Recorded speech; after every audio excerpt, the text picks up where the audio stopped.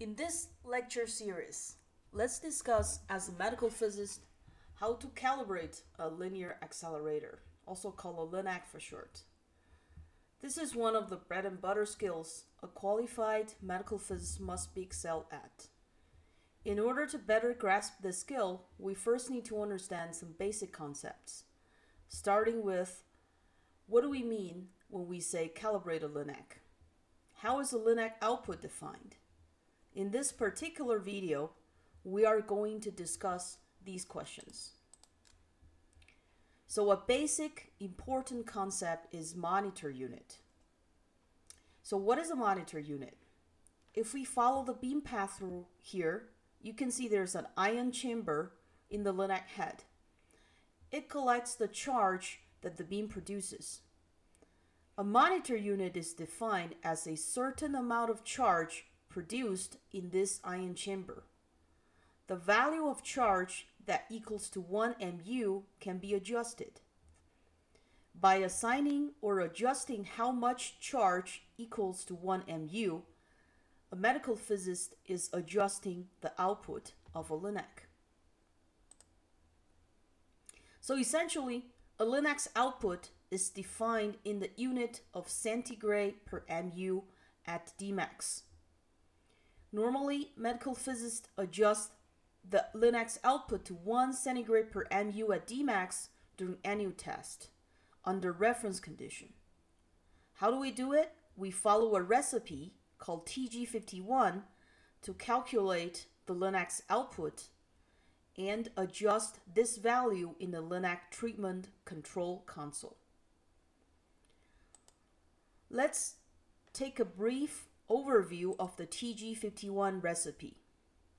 It is an AAPM task group report first published in 1994. It teaches a physicist how to measure the absorbed dose to water at a point inside a water tank phantom under reference condition. It is a recipe that is valid for a wide range of energies. For example, for photon from cobalt 60 up to 50 MeV, for electron from 4 MeV up to 50 MeV. This range includes beams that are applicable in therapeutic range. One thing I want to emphasize is that the tg51 recipe only applies under reference condition. So basically, follow this recipe, we measure a point dose in water phantom at a reference point. Then we divided the percentage depth dose at this dref, we get the dose converted back to Dmax, which essentially tells us the LINAC's output.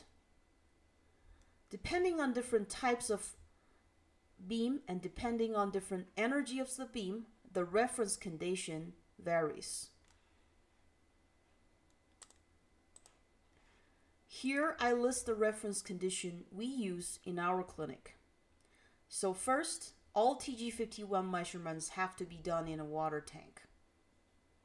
So we use a water tank phantom for all of our measurements.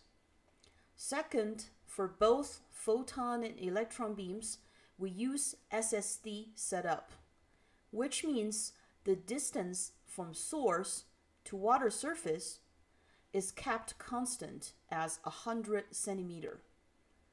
There is another setup that you might have heard of called S80 setup, which means the distance from source to the detector is kept as 100 centimeter.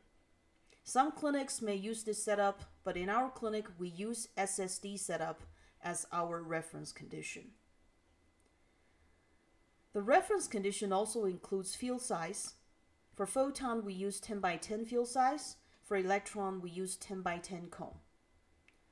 So we place an ion chamber, which is our detector for tg51 absolute dosimetry, at a distance dref underwater surface for dose measurement.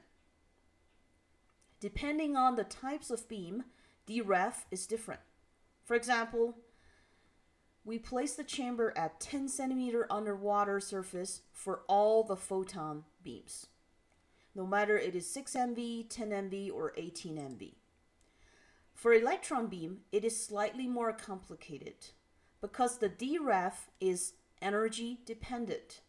So we place the ion chamber at different depths for different energy. Here, for example, R50 is a distance.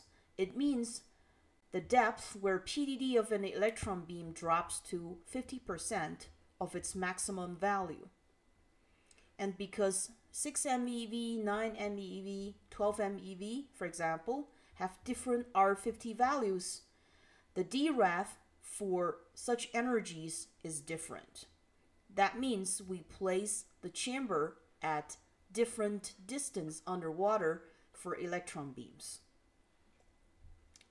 Last but not least, now we have every component of the reference condition in water tank. We deliver 100 MU to the chamber, and then we can measure the Linac output for this delivered 100 MU based on the readings of the ion chamber. We follow the tg51 recipe to calculate the output. In the following video lectures, I'm going to discuss more details on how to use this tg51 recipe to calibrate a Linac.